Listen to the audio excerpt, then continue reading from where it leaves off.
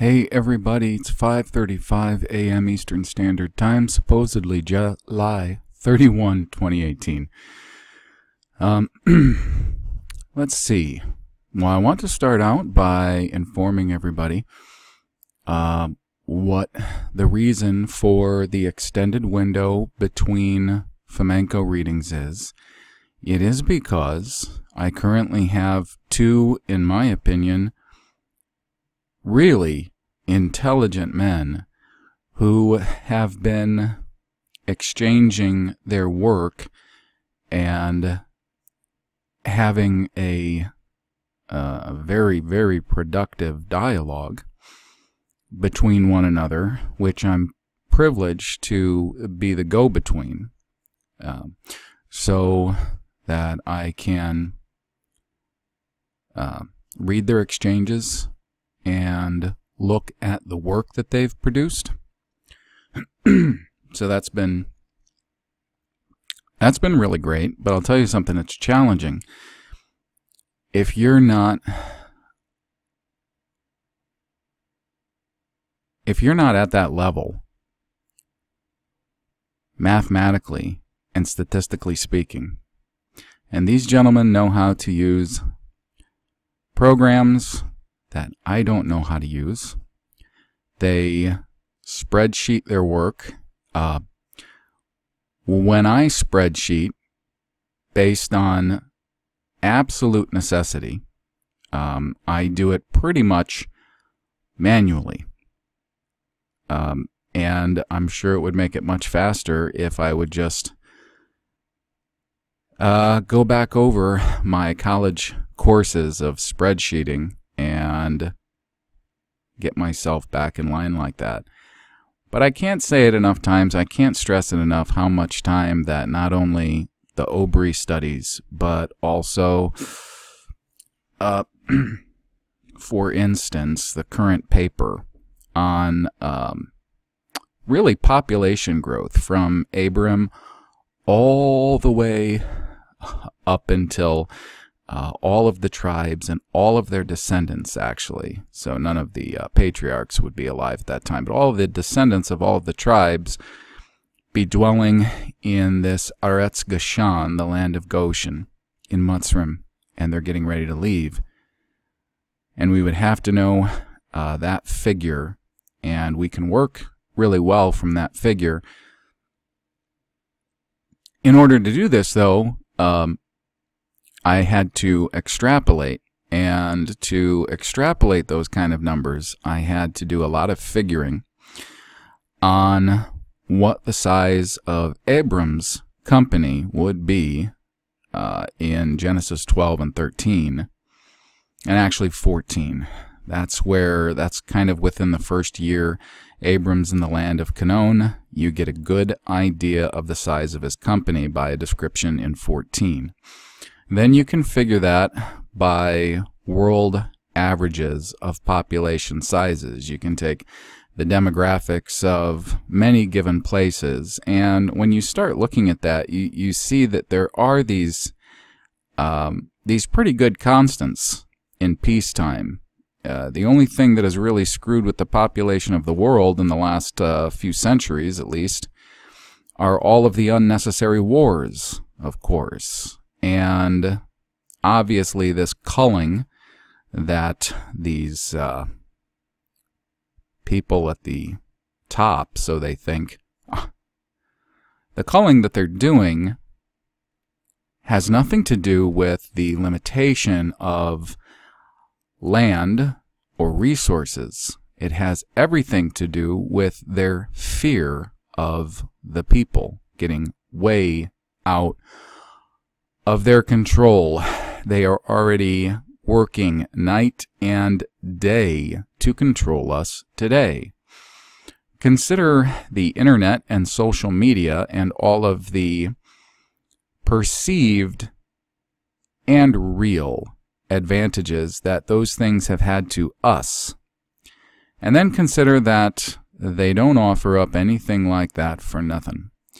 And you have to consider that they have been using these very things to gather algorithmic data because, in my opinion, this is the way I perceive it, they have been using it from the start to figure our patterns, the way we think, how we are acting, what percentage of which populations are going in what direction.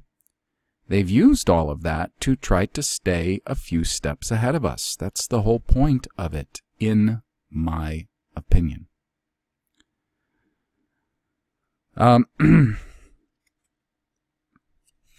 So I am going to continue today with looking at New Testament quotes and Old Testament contexts. I'm going to say this probably every time I make one of these videos because I can't be clear enough that it is not that I am questioning the office of Redeemer and Mashiach, or Messiah, of Yeshua of Nazareth. I'm not doing that. I'm pointing out things that every person who purports to believe the Bible should be aware of these things. And as I go, I'm going to be pointing out other things that I would just hope most people would find that these items have been a point of nag to their mind, just at some point or another. And you know, I've found, because of the way that I was raised, in the sort of household I was raised in a Pentecostal household. And in Pentecostal households, they're very much like Baptist households, except the Pentecostals believe in speaking in tongues and slaying in the Spirit and other things, and the Baptists typically don't. But both of them are typically big KJV advocates. On top of, you would never find them questioning these things. They are, for one thing, far too fearful to question these things. Now, there's a huge difference between fearing Yahweh, our God, and having a very healthy fear and respect of our Messiah, who has been placed above all things in heaven and on earth, having dominion. We must fear them. I believe that is a healthy way to think and to live. That is based on everything I have come to understand through the Word and my experiences in life.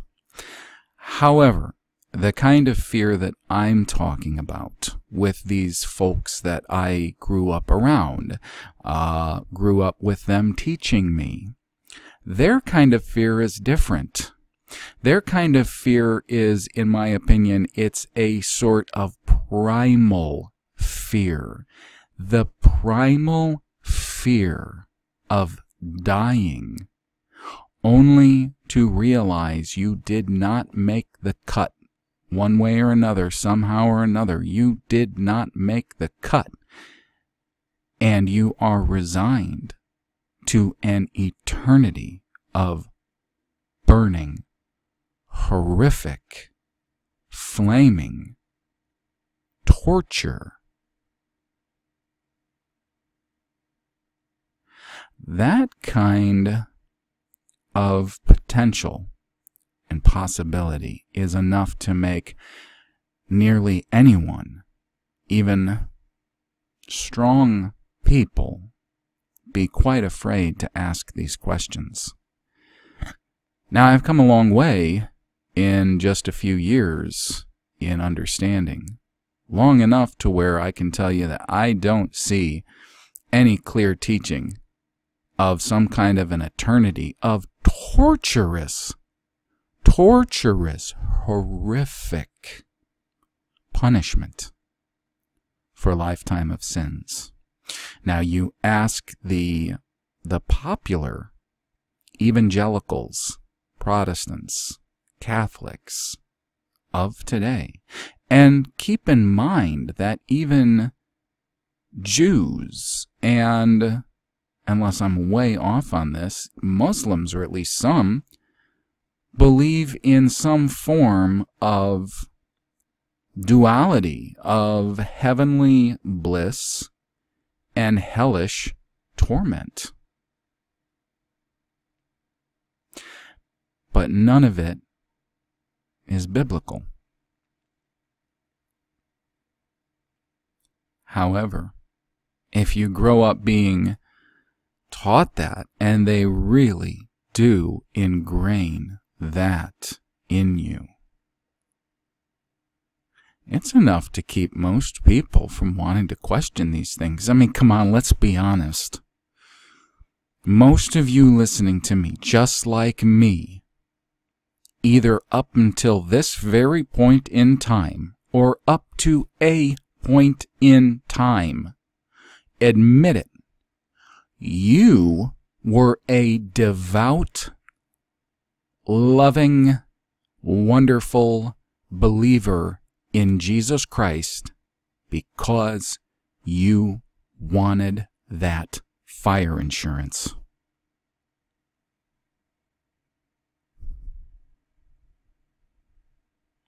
It doesn't seem to me like that is ever the appropriate reason to ever want to love and get to know this God and His Son. Because if you don't, and you don't put your faith in Him to cleanse you of your sins, and I'm not being cheeky when I say that in that way, but the idea is that if you don't do it, the effect is that forever horrific burning torture. How many people who today and historically, as long as this doctrine has been taught popularly, have had a deep, abiding faith based on their love of the person of this living God we're talking about, and His Son, His Redeemer? How many people are basing that on a foundation of them loving this God? How many of them are basing that deep abiding faith on they don't want to burn in hell forever?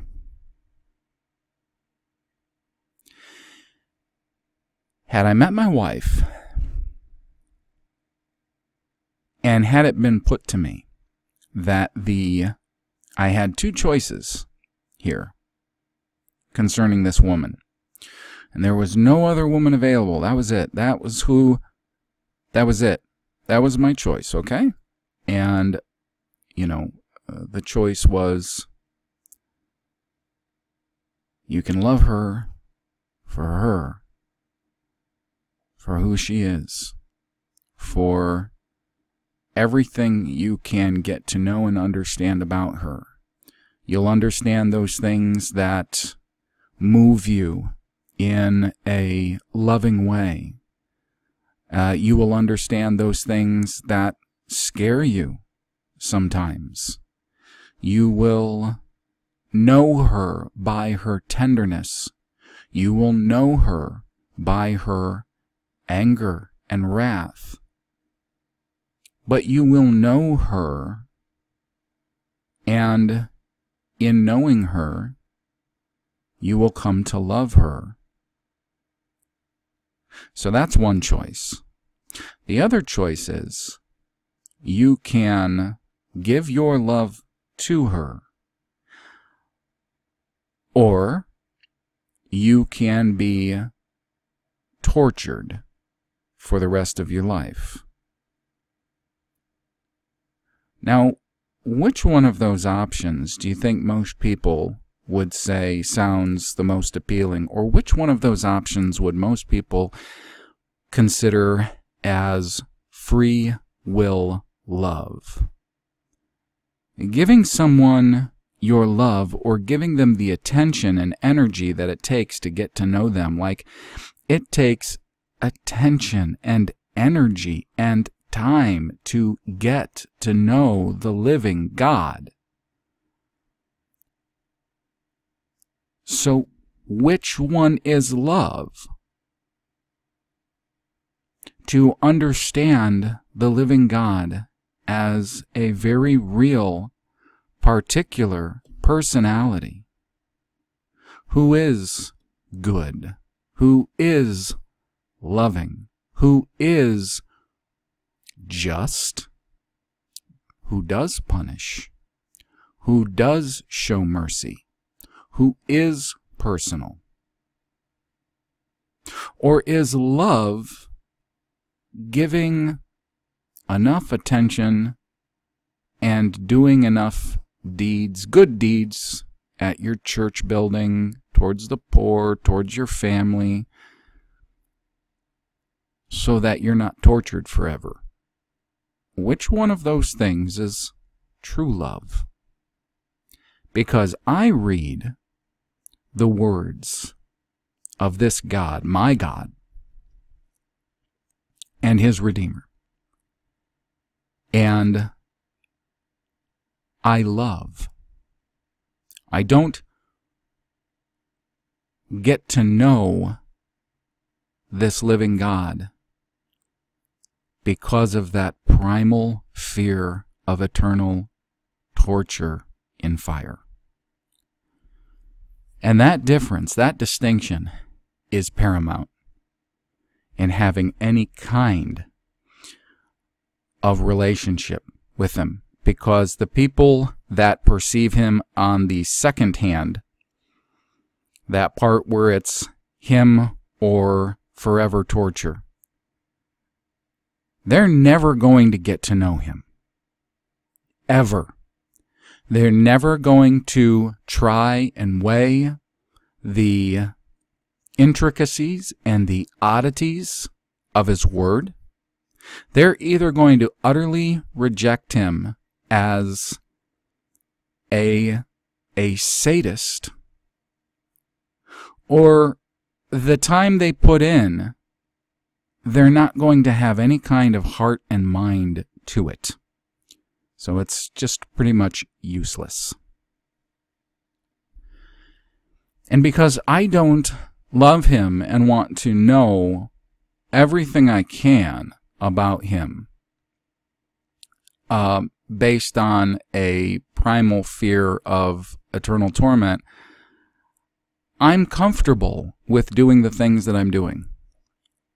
Like the New Testament quotes in the Old Testament context, because like with many other things that could at first seem one way, that may not per se be the answer. But again, you know what? This is a lot like the Jewish question, is it not? How are we going to understand what the answer is? And I don't love calling it the Jewish question, but that's essentially what it's called. And that question is, the people today who call themselves Jews, who are they? What is their ancestry? What does this mean in the scheme of the peoples of the world? Who is at the top? Why are these things happening? Is it them, and what percentage? You see, there are people who have a lot of influence on social media, grassroots type people. They don't want to touch that. And they're not doing anyone a service by not touching that, because how are you going to understand these things if it's not brought up into the light? All you're going to have is some kind of an angry mob situation, when somebody who is very charismatic can come along and point out all of the perceived evils of these people called Jews. And we don't know the ancestry of all of them, how it has come down to us, who all of them are, who or not. We don't know what percentage of them may be Judahites, Benjamites, Levites, to coin the English names, And what percentage of them could be Canaanites, Keni, Omlaki, Amalekites, Ashkenaz, okay, Sephardim. These are peoples that are not Israelites in the Bible.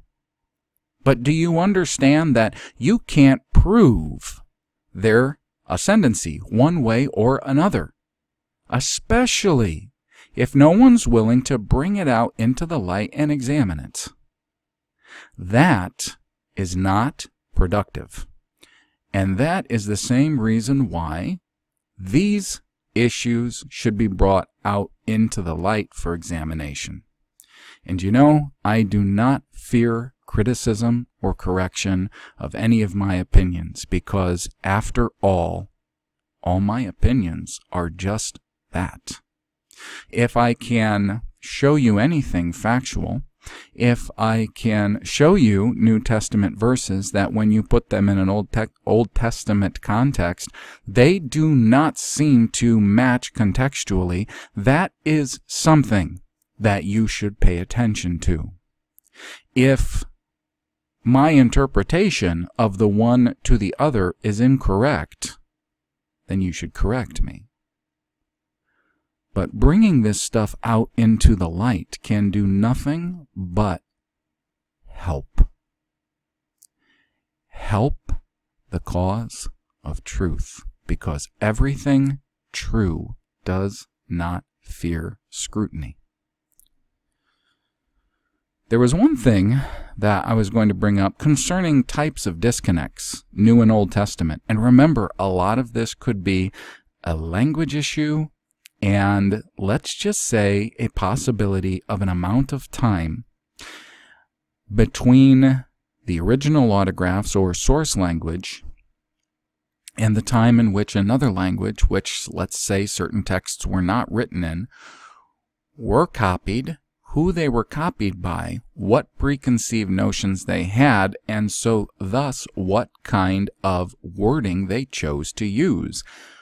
We can see that very clearly in just the King James translation if we get to know the Greek and so-called Hebrew, the Masoretic Hebrew, enough to see the departure of the King James translators from even that terminology, as much as I don't agree with Masoretic Hebrew, and in as much as I affirm that classical Greek in itself is still not entirely known.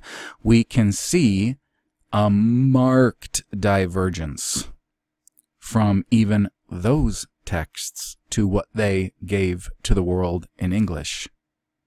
So it's not that big a stretch to think that this could be some sort of issue that involves men putting a lot of this into Greek from its source language texts, and in so doing, changing terminology quite a lot to either suit their own personal beliefs, or let's just say the zeitgeist. There are a lot of answers for these questions. There's not only just one, and we need to find out what are the answers. So let's shine some more light on things. Now, in the last one, I went through those passages between Diablos and Yusho. I'm not 100% who this Diablos character is, and I'll tell you why. I explained in the last one that Shaitan does not even show up until Numbers 22. And if you were to add up and consider all of the occurrences of Shaitan and in what sort of literature you're finding it in the various books of the Old Testament where you see Shaitan,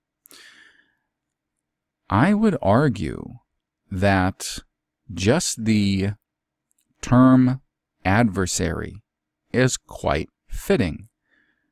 In the Old Testament, when you look at all of these occurrences, I think it would be very hard for anyone to argue whether the adversary is a singular individual or whether the adversary is different characters at different times.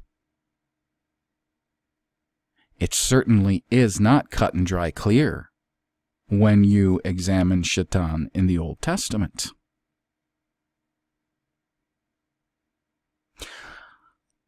I am quite aware that in Revelation, based on our translations, that Diablos or Shaitan are named as that old serpent, the dragon, the old serpent, right? Named Shaitan and Diablos.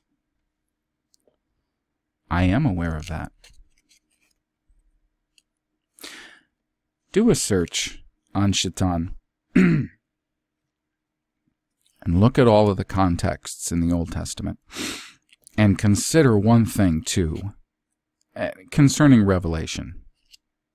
There is a lot of doctrine going around today, common, everyday, accepted doctrine in evangelical Protestant and Catholic circles. I want you to understand that the doctrines between Catholics, Protestant, and evangelicals are not as different as you might think, nor is the doctrine between those three groups and Judaism as different as you think. Nor are many points of doctrine between those four groups and Muslims or Islam as different as you think. So keep in mind, a lot of the doctrines of today that are popular and accepted doctrines are heavily drawn from the book of Revelation, specifically like the eternal torture of hell doctrine. It's pulled heavily from Revelation. Revelation, if you believe that the original autograph of Revelation was Greek, one thing that you should get to know about it is that the Greek is considered to be really poor Greek, especially if it was the same John, the Apostle John, who wrote it. It is not the same style of Greek that is used in 1 John, 2 John, 3 John, nor the Gospel of John. And in fact, a lot of expositors really have a problem with the way that the Greek is used in Revelation. Some have said that they think it's a book that was possibly written by a Hebrew speaker who was using Greek in the best way they could to reflect Hebrew ideas. And the person who said that was pretty sure that it was written in Greek. You see, there's this underlying assumption. There is this base theory that these things had to be written in Greek, for crying out loud. Now, Revelation, being as far as the language goes and what scholars have to say about it, boy, it is not a book that you want to go to for first hard, concrete, source doctrinal material. So I am aware of that quote. The serpent, that old dragon called Diablos and Shaitan. I am. However, I would like you to examine the occurrences of Shaitan in the Old Testament and Diablos, and what occurrences there are of Satan as a transliteration in the New Testament, and start thinking about what the context is, or what the mindset is towards this idea in both the Old Testament and New Testament. And the reason I say that is, of course, besides the book of Job, or Job, we don't see this Shaitan so much as a character in the Old Testament. There is also a vision of Zechariah where he sees the priest at the time, whose name was also Yusho. And this vision is Yusho before the throne of Yahweh. And it said that standing at his right hand was Shaitan to accuse him. And he had on filthy garments, and they were removed from him, and he was given clean garments. Of course, there are quotes saying that Shaitan can no longer stand before the throne to accuse the brethren. But I just would encourage people to think about this idea of Shaitan. I really would. And, I don't agree with a lot of things that they say. And some of the things they say I think are very perceptive is if you listen to some material by a sect called the Christadelphians. They make a very, very strong argument concerning what Shaitan is. I don't agree with the color that their argument takes, but please, I'm encouraging you, try to look at many different sides, okay? Please understand that our doctrine, as it's been handed down to us as of this day, is so extraordinarily not only Catholic, but Judeo-Catholic. It's not even funny, okay? Consider that. And try to take a fresh look at these things and think about these things for yourself. Don't even consider, my opinion, think about these things for yourself. Because if you exercise that self-thinking, and for those of you who believe, if you mingle that with prayer, it's going to get you somewhere. So that's one thing that I noticed is the big difference between from Old Testament to New Testament. Shaitan as not a solid, concrete, defined individual character, but in the New Testament far more, especially early in Matthew, in the wilderness and the temptation. Same thing with hell. I don't want anybody to throw Isaiah 14, Ezekiel 28 at me. Not one expositor has ever been able to prove that those two passages are about an individual named Satan. Not one, not ever. Those two passages are the mother of assumptions. So, also, this idea of the forever burning torment in hell, when even Yusho's talking about the Gia Hinnom. And you should do a study on Gia Hinnom and what that is, where that is. And don't just take the traditions said about it for granted, because they aren't defined in the New Testament. Nobody tells you in the New Testament that this is Jerusalem's local garbage burning pit. Okay? You're not told that. So, do some looking.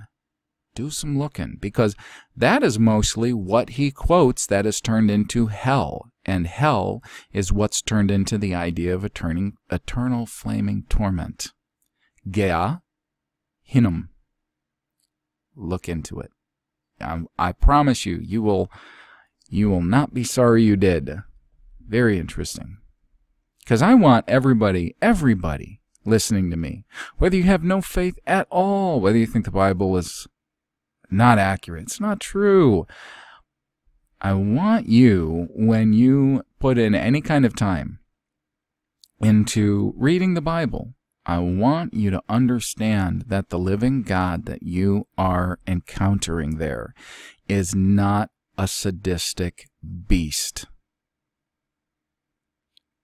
He is a person, a personality, yes. And you'll find out what that is if you choose to put the time into finding out.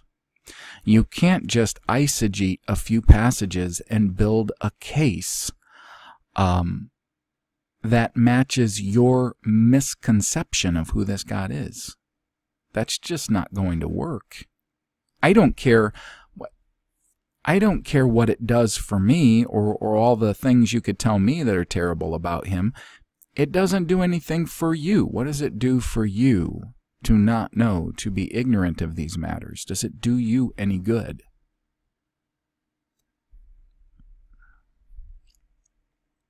So, to start in, again, those few quotes from the temptation in the wilderness, I think those three, you don't necessarily have to argue over context. I did bring up the one quote from Diablos saying that that passage, which is said to be from Psalm 90 or 91, depending on if you're in Breton or KJV, he said was written about you, and we read it, and I would have thought that there would have been something that would tell us who the author of that psalm, which it looks to be David, was speaking to. Correct? Am I not correct? All right. So what we do is we pick up at this spot here. It's Matthew 4:15 and 16. I'll go to the KJV and I'll go to Matthew 4. Now, it says at 4:12. You love these big headings. They give you a really good idea of what you're about to read. You see, they already lock your mind into what you're about to experience. Don't pay attention to those. If you have those in your Bible, try to ignore them.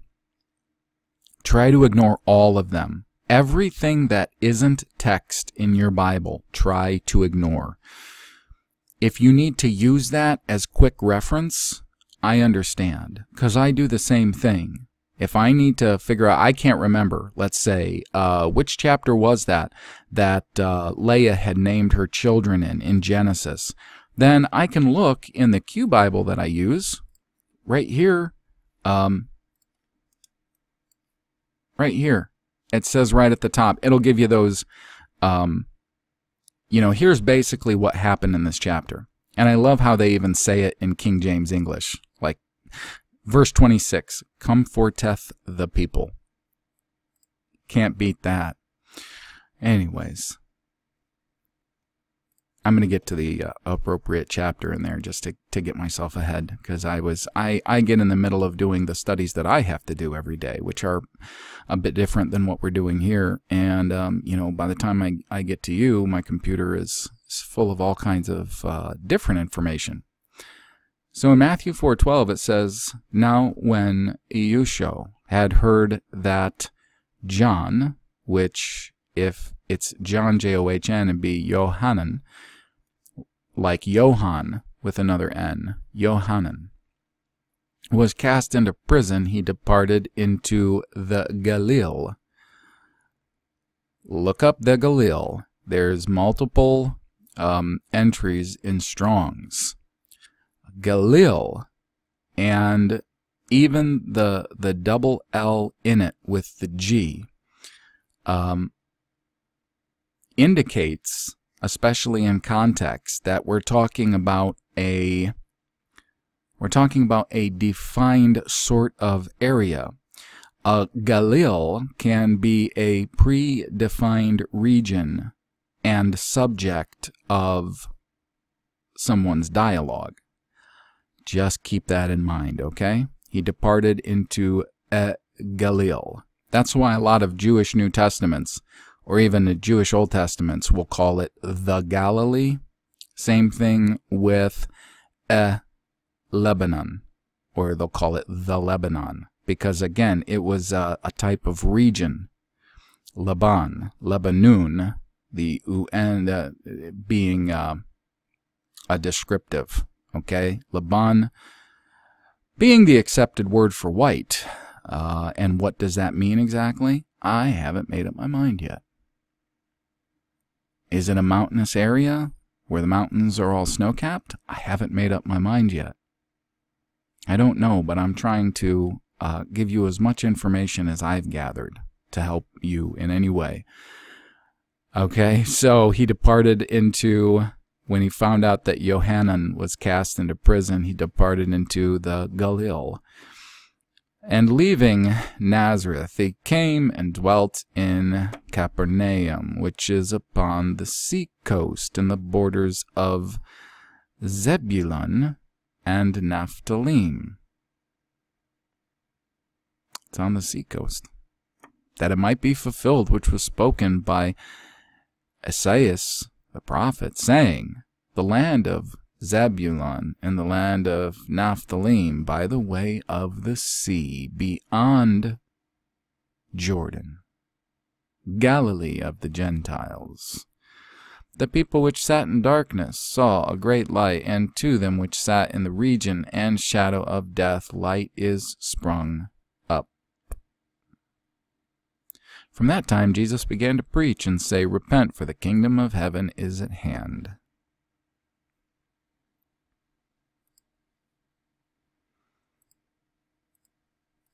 So anyways,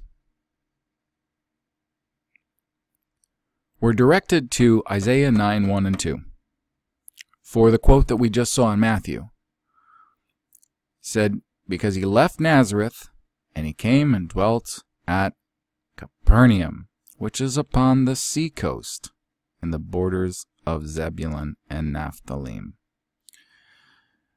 Okay. We can TSK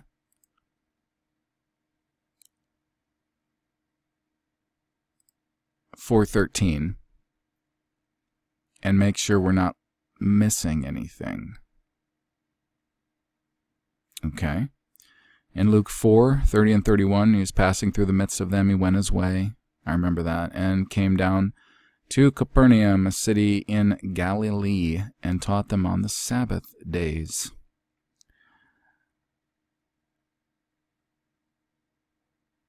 And thou, Capernaum, which art exalted unto heaven, shall be brought down to hell.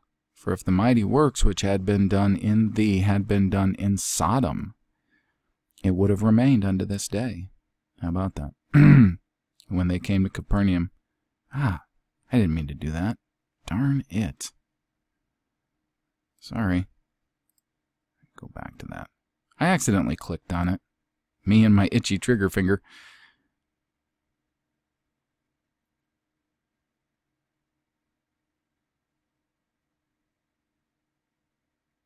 So John 4:46 says, So Jesus came unto Cana of Galilee, and made water and wine.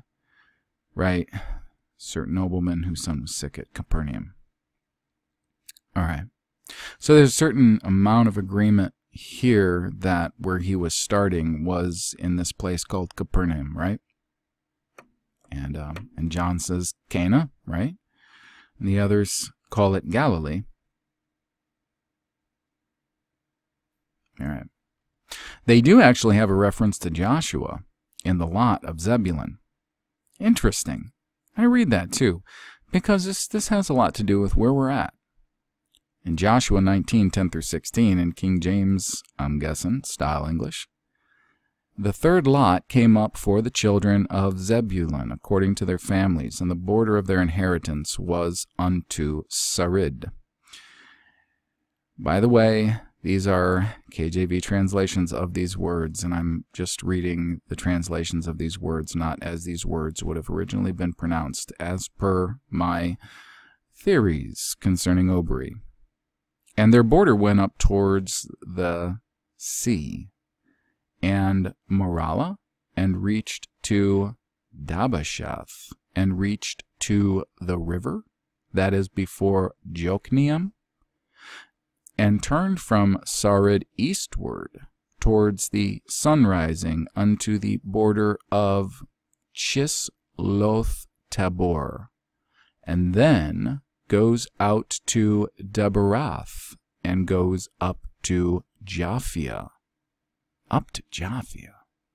and from thence passeth on along on the east to Gita Hefer and Ita Kazin, and goes out to Rimen Methor to Nia. It would be easier to read these things if they just would have stuck with the original spelling. Anyways, and the border compasseth on the north side to Hanathon, and the outgoings thereof are in the valley of Jiphtahel, and Katah, and Nahalal, and Shimron, and Idalah, and Bethlehem. 12 cities and their villages. This is the inheritance of the children of Zebulun according to their families, these cities with their villages. They don't give us Naphtali. I promise you. Oh, yes, they do. Sorry, right below.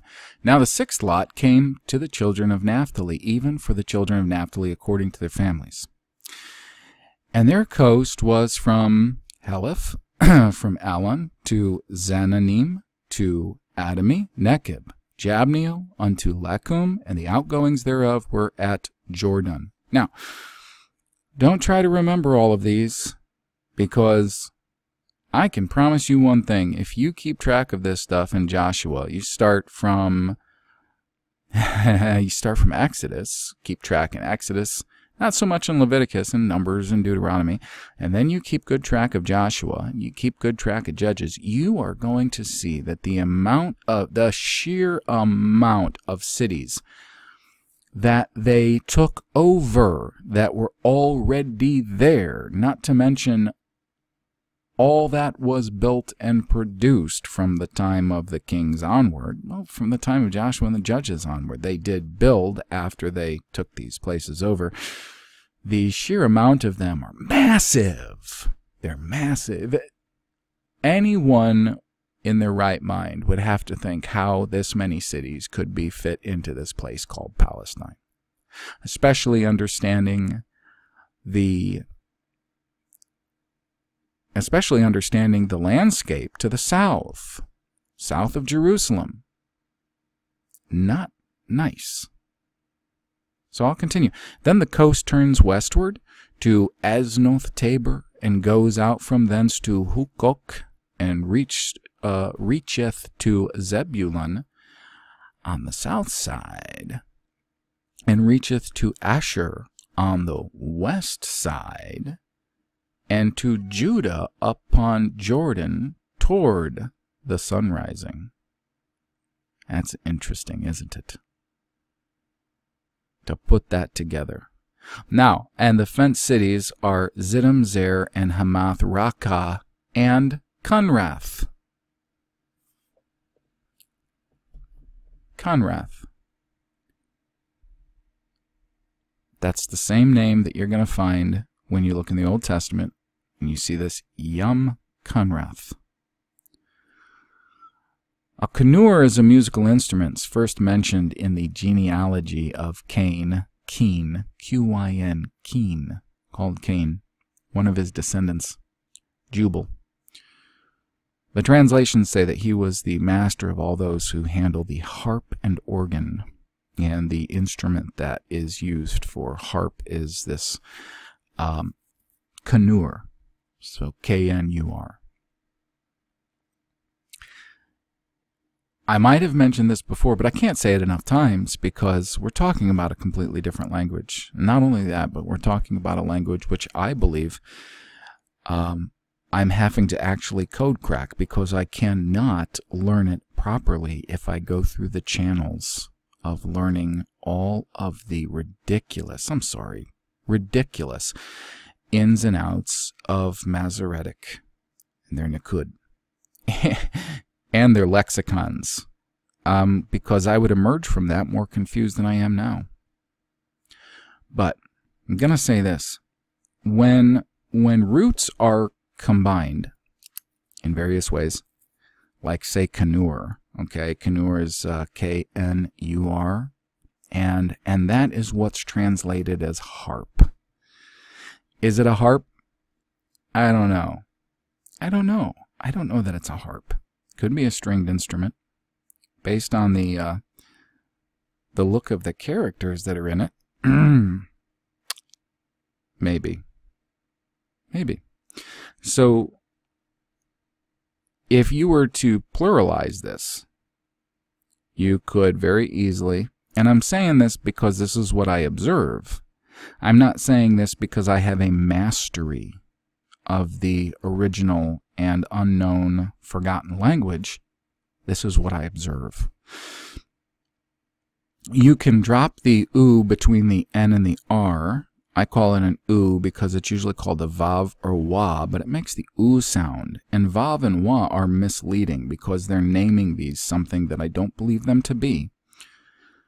So you drop the U between the N and the R, and then what would typically happen is if you wanted to give it the feminine plural, you would add then an u and a th, so-called tav. Quite often, I have seen this in the feminine plural without the u. I'm not giving you concretes here. I'm giving you my observations, okay? So I can't tell you absolutely that th called tav, just a th at the end, basically looks like a mark on the diagonal, like X marks the spot, pretty much. It's got a longer leg on one side than the other, though. Okay, so it could sort of look like a cross at a diagonal. But if you have the KNR th, Kunruth, it could mean whatever that musical instrument is in a feminine plural. That is the fenced city that was just named, and that is also what you'll find constantly in this Yam Kunruth. And it goes down, it says, and Adama Rama Hazor, Kedesh Edrei, and Hazor, Iron, Migdal el-Horam, Benath, and Beth Shemesh, 19 cities with their villages. So those are cities that I would think fortified with their hamlets around them for the people who are growing crops and grazing livestock. When we see that fenced city like we did in verse 35, I think what we're looking at there are fully fortified war cities. If you think about it, I'm not saying this is how it has to be, but quite possibly. There were, at the time of Genesis 15:19 through 21, far more than 10 different kinds of people living in the land.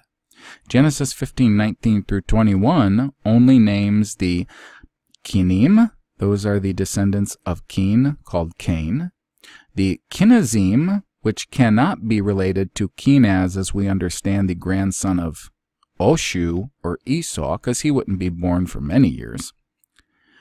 So we have the Kinazim, we have the Kadmonim, we have the Hathim, we have the Perazim, the Rappaim, the Amorim, the Kenonim, the Gargshim, and the Yebusim. And that's not everybody that was living there. These people probably would cluster based on their tribe, because people are tribal. And of course, they would need a fortified area that would be like a castle. And around this area would be a hamlet or hamlets. And we know that this was during an age of walled cities. Now, in the hamlets, the people would do their agrarian business. Or they would have their base for their agrarian business, you see. And when there was a threat from the outside, all of these people and the valuables, everything they could possibly bring with them, would hole up inside the city itself because it would be walled. What I would assume is that when we see the fenced cities, different word, and there are fewer of those than these normal cities with their surrounding towns or hamlets, these cities would be more like central armory type cities. If other cities were to fall, people could head to these, and these would be far larger. That's my assumption as for right now. So anyways, verse 39, this is the inheritance of the tribe of the children of Naphtali, according to their families, the cities, and their villages. Pay attention that not only was Conrath within the bounds of what they were given, but this Adama and Rama and Hazor. If you do searches on Adama, this Rama, it's called, and Hazor, you're going to find some interesting things about where the Bible says those things are basically located. And you can double check and read concerning that border of Naphtali. That's really important. So, with that in mind, we'll go back and we'll hit this Isaiah 9, 1 and 2. And lucky for us, it's Isaiah 9, 1 and 2 in both KJV and Septuagint. Because that can get a little bit confusing for me. I don't know about you, but yeah, when it's Isaiah 40 in the KJV based on the Masoretic, and it's Isaiah 50 based on the Septuagint and the Brentons, it's just a little bit confusing. All right, so I'm at the KJV, Isaiah 9:1. I'm going to have to do two things before I even read that, Isaiah 9, 1 and 2. It's two things. These are super important, folks. They really are. Because we want to know the truth, the whole truth, nothing but the truth. I have on my screen what is an accepted map of the way that Palestine looked in the days of the allotments around Joshua. Okay? Joshua Judges.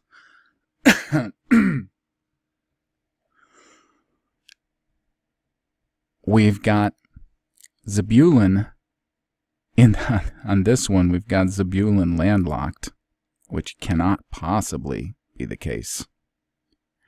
And I can show you this sometime in later videos when I actually have time to finish my paper on tribal allotments, which I started some time ago. I'm in the middle of so many things, honestly. And so we've got it landlocked here. And then they've got Naphtali going from the bottom of the Sea of Galilee. That is so unfair to call that a sea. It is very small, not deep. I don't know how you're going to get the kind of storms that are described in the New Testament on it. Anyways, nor the size of boats that you would need. So, Naphtali is said to stretch way up north. Now you see, they say that the Jordan River starts much north of the Sea of Galilee, empties out into the Sea of Galilee, and then, kind of like a city street, it continues south of the Sea of Galilee as the same river. Interesting. I guess they just decided that it would be the same river that proceeds from this Sea of Galilee as the one that goes into it. But never mind that. I don't see that often. Not with other lakes where a river enters into it in one side and then there's a river that goes out of it. Oftentimes they're different names because how is it how do they decide that that's the same river? Is there a, and I'm being serious, I'm not being cheeky, okay? Is there a measurable current, like a highway, that goes straight through the middle of that lake and continues? I mean, there's water movement, right? Doesn't matter. What you got to pay attention to is where they're saying Zebulun and Naphtali are. And again, I'm using their English translated names. However, in You Show the book, so-called Joshua 19:34, I'm just going to go over this one more time, okay? And them, the coast turn, when they say coast, it's Gabul, it's border. Coast, it's a border. The border, it says it turns west. It's Yama. Yem-e with the e, more like the Gabul, the border westward. Westish. to Aznuth Thabur, and it goes out from there to Hukuk, and reaches to Zebulun, or Zebulun. And it says that it reaches, and it says in Zebulun, and this is from Negev. So they say on the south side, from Negev. It reaches to Asher, another tribe, reaches to Asher.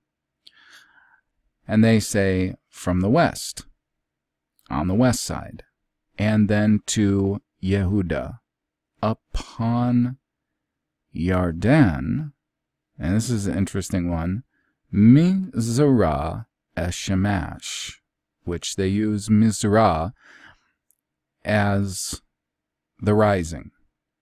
And here it's paired with sun, Shemash, rising the Shemash. So if we say that that is eastward,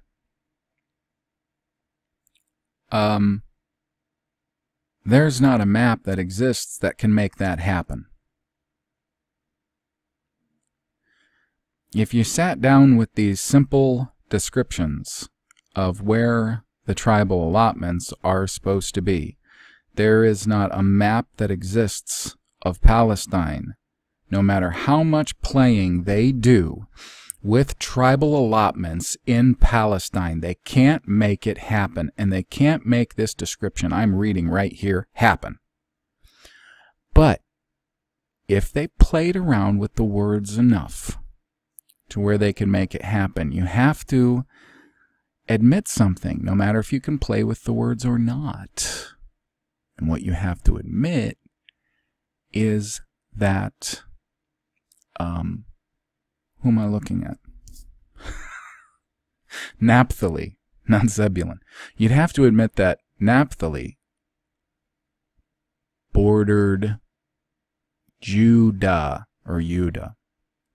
Right, take us back to the map.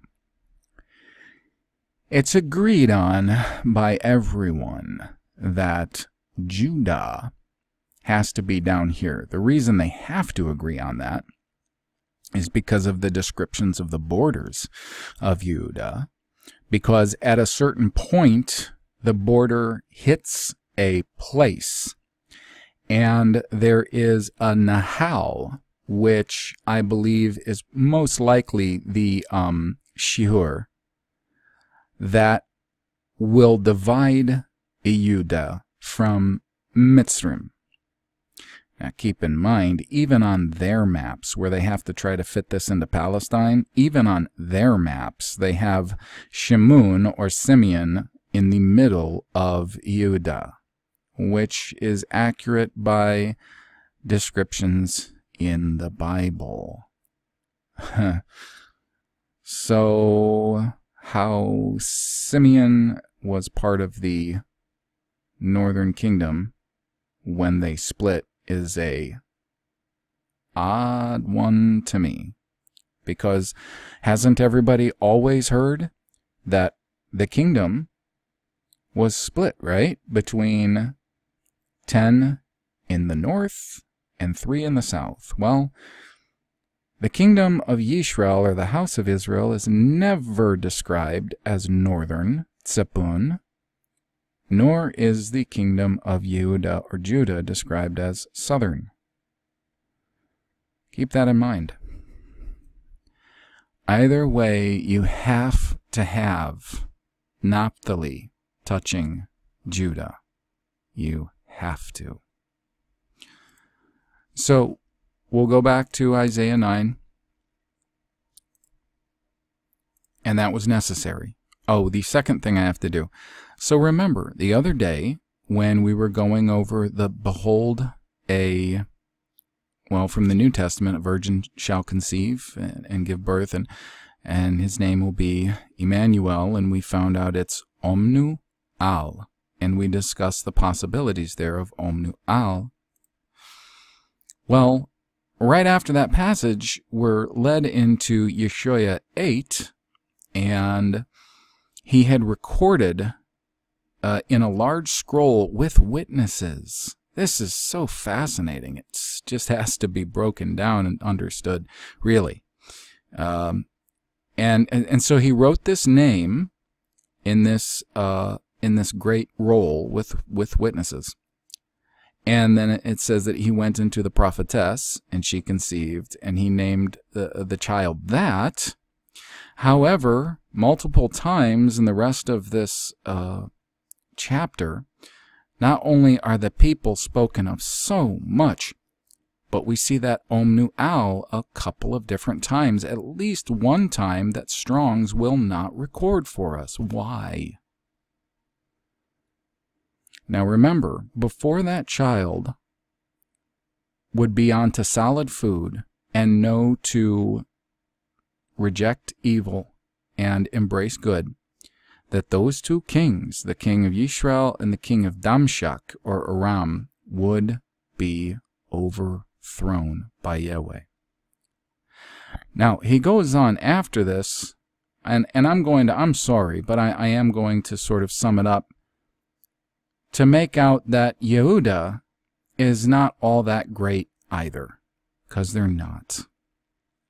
But starting in Isaiah 8:11, we could say, "For Yahweh spake thus to me with a strong hand, and instructed me that I should not walk in the way of this people, saying, Say ye not a confederacy to all them who this people shall say a confederacy, neither fear ye their fear, nor be afraid.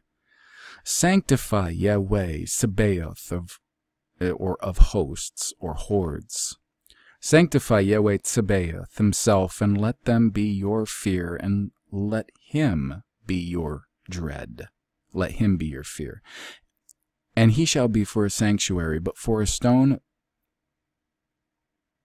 of stumbling, and for a rock of offense, to both the houses of Yisrael, for a gin and for a snare to the inhabitants of Jerusalem. And many among them shall stumble and fall, and be broken, and be snared, and be taken. Bind up the testimony, seal the law among my disciples. And I will wait upon Yahweh, that hiddeth his face from the house of Eochab, Jacob, and I will look for him. Behold, I and the children whom Yahweh has given me are for signs and for wonders in Israel, from Yahweh Tzebaoth, which dwelleth in Zion, or Mount Zion. And interesting, Isaiah says, Behold, I and the children whom Yahweh hath given me are for signs and wonders. And when they shall say unto you, Seek unto them that have familiar spirits, and unto wizards that peep and that mutter, should not a people seek unto their God, for the living and the dead? To the law and to the testimony, if they speak not according to this word, it is because there is no light in them. And they shall pass through it, hardly bestead and hungry. And it shall come to pass that when they shall be hungry, they shall fret themselves and curse their king and their God, and look upward. And they shall look unto the earth, and behold trouble and darkness, dimness of anguish, and they shall be driven to darkness.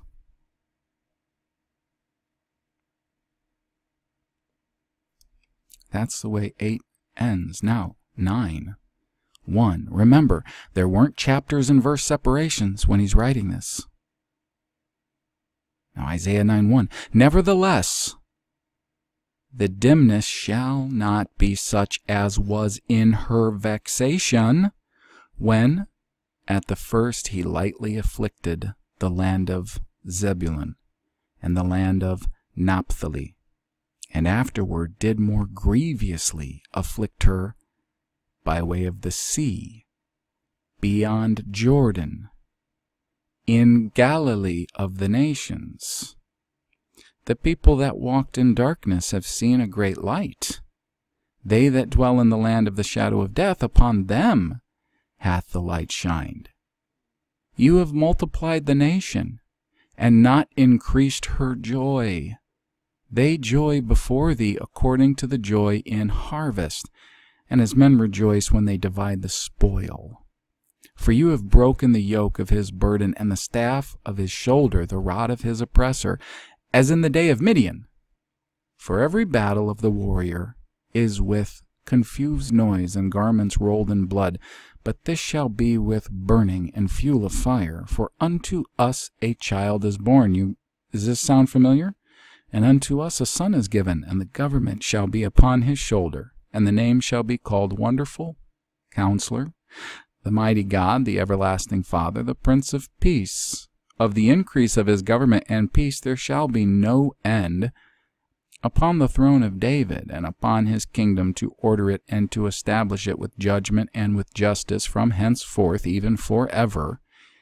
The zeal of Yahweh Tzebaoth will perform this.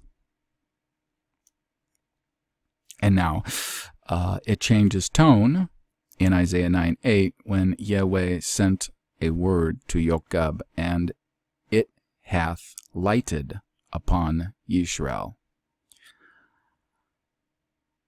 So there's actually quite a lot more that still means a lot to the context of Isaiah 9. What's kind of interesting, so we were in KJV, and I can switch over to Brenton's.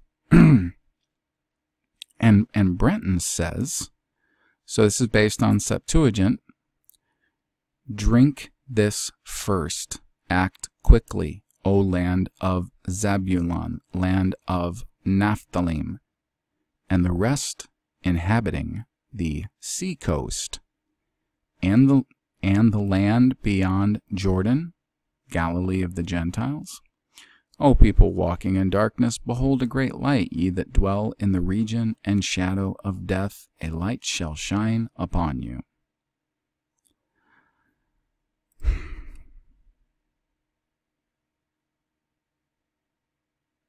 Well,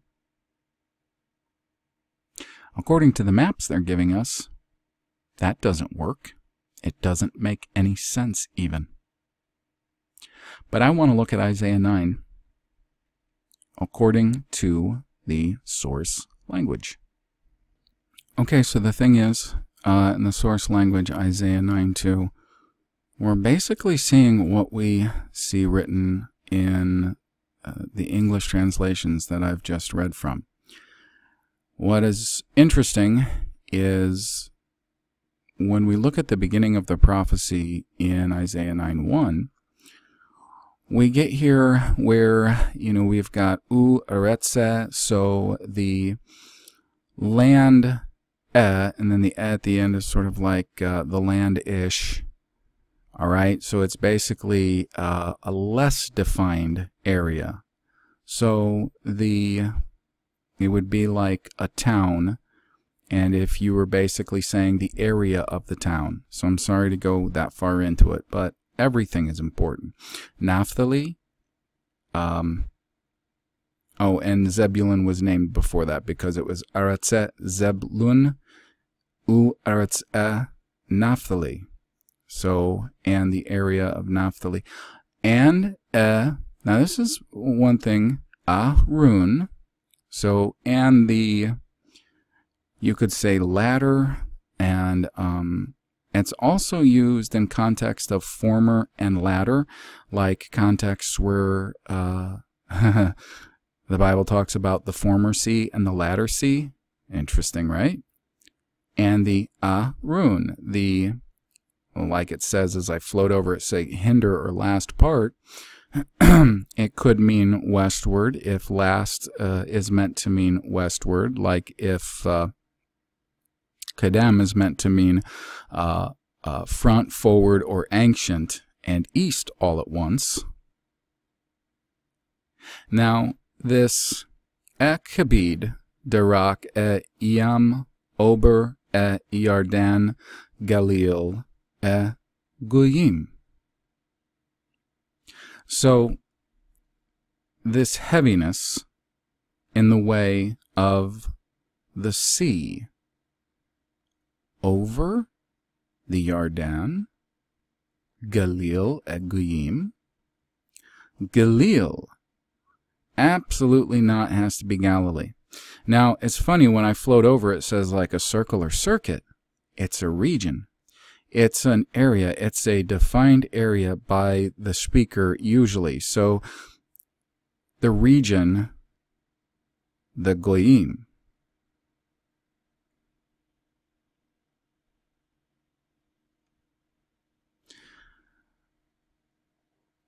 So what I find really interesting about all of this is the use of Ober Yarden.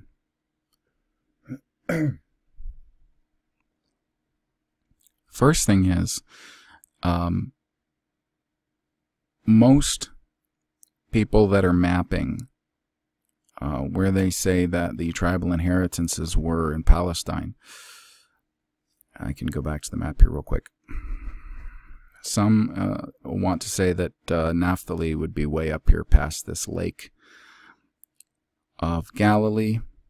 And then, of course, they've got Zebulun landlocked. And not everybody agrees on that. Many agree with biblical descriptions where they see Zebulun needing to be on a sea. So some of them will stick Zebulun here against Lake Galilee. Some will stick Zebulun on the coast of the Mediterranean. Okay, Galilee, right? Galil of the Gentiles. Why do they call it Galilee in the New Testament? If it's Galil, it's definitely, its hard, concrete definition is a predetermined region. And it is said this way. So they're including the Bible is including Zebulun, Naphtali, and the Arun, so ladder or westward, and it is being described as this heavy way. As interesting enough as that is to look at that, the heavy way, the Yam, Ober Yarden Galil Goyim. Why over Yarden? If you're not catching what I'm trying to say here, this is the modern Jordan River, runs north to south from Lake Galilee to the Dead Sea. They say that a portion of the Jordan is also up here above Lake Galilee.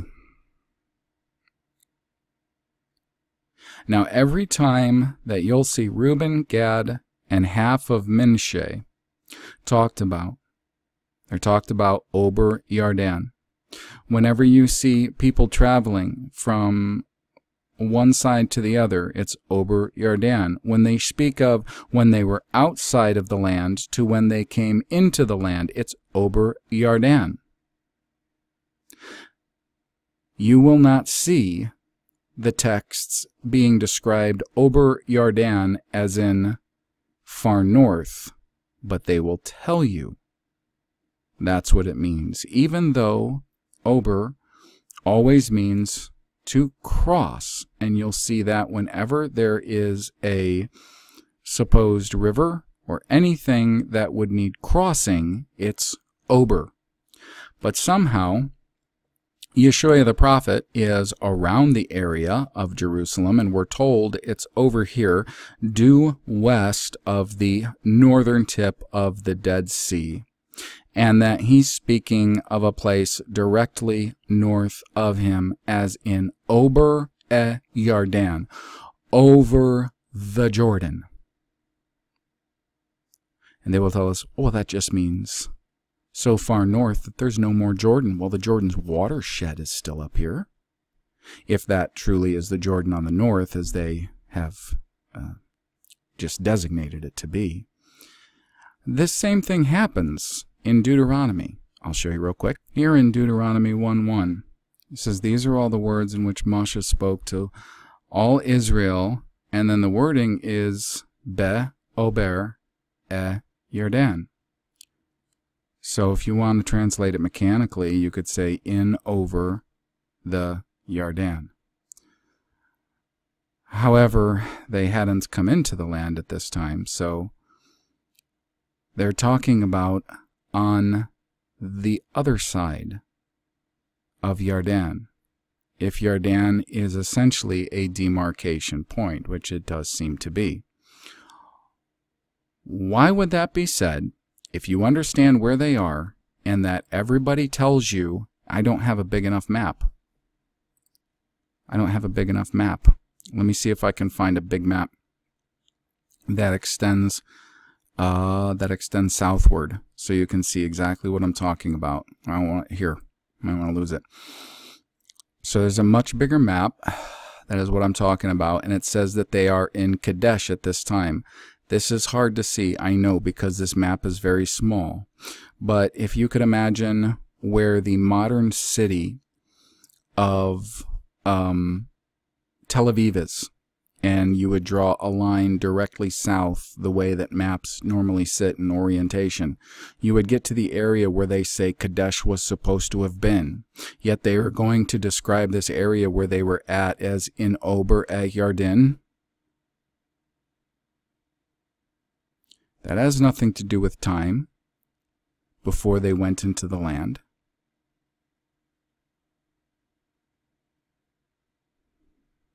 But that Yarden is absolutely always used as this demarcation. Yet this area of Zebulun, Naphtali, and I think you should do a word study if you have the time. On 0314, I have in the past Ahrun, ladder. You have the former and you have the latter. You'd be surprised when you see those quotes about the former sea and the latter sea, like the river that's going to flow out of Jerusalem to the former sea, to the latter sea, chasing the enemies to the former sea, to the latter sea, or their front to the former sea, their back to the latter sea. Now, how all of that can be described by Yeshua the prophet, who is essentially around Jerusalem, as far as we know, all the time. We would not think for any reason he would have any reason to be in Reuben at this time, or in Gad or Manasseh. And in general, the way that they speak in the Bible geographically, it would be hard to imagine why he would refer to them as being over the Yarden, and that area as over the Yarden. Unless, possibly, the place that we're talking about, which would help us to understand how it was that Naphtali was touching Judah at some point. Remember, they're touching a few different people. Zebulun, Asher, Judah, right? Unless perhaps that the Yarden, the actual river Yarden, has some kind of a hard bend to it. It's a possibility. There are a few possibilities. And I don't know yet what all of them are. I just keep coming back to this problem that I have with Palestine matching the text. Always. Now that was a bit of a rabbit trail, sort of.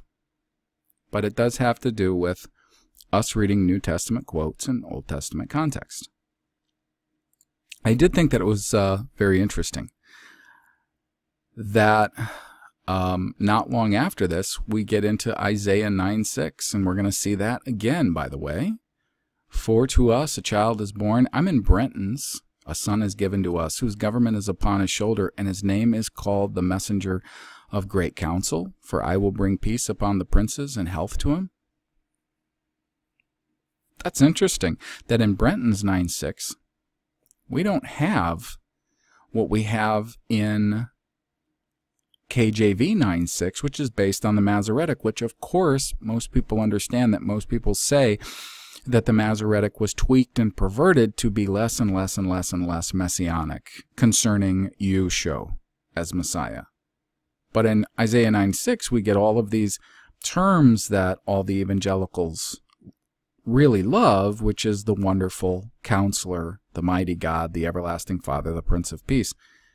And here in Brenton's 9:6, We've got his name is called the messenger of great counsel. : for I will bring peace upon the princes and health to him. What more can I say? I feel so inadequate here. I really do. I feel so inadequate because every time I have to go and look at the text with my limited understanding of what the source text is, because there's a huge difference between that and what they say that it is as according to the rules and dictations of the Masoretes. You have to understand, I feel so inadequate when I go and look at it, and I realize that so much of these prophecies are probably not very well understood. And so that can have so much to do with, including the things that I talked about earlier with the Greek and the assumptions of the New Testament and the texts and all of that. But we do have a disconnect. We have many disconnects. Ask any evangelical, Protestant, Catholic to show me baptism in the Old Testament. Everything we should see in the New Testament should be a fulfillment of the messianic prophecies of the Old Testament. And if we're looking at these verses in the New Testament and they're not lining up, at least in context with the Old Testament, then there are questions that have to be asked. They ought to be answered.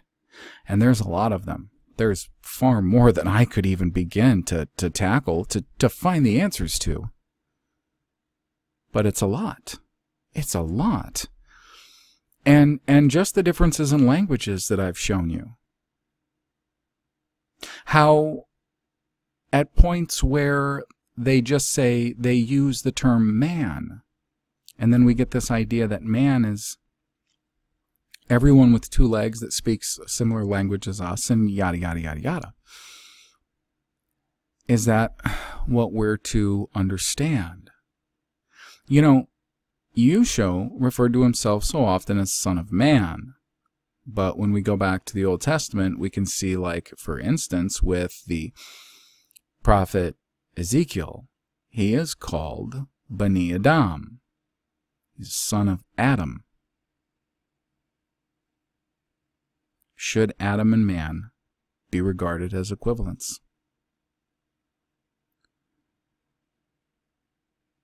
I know some of these are questions that some people don't like.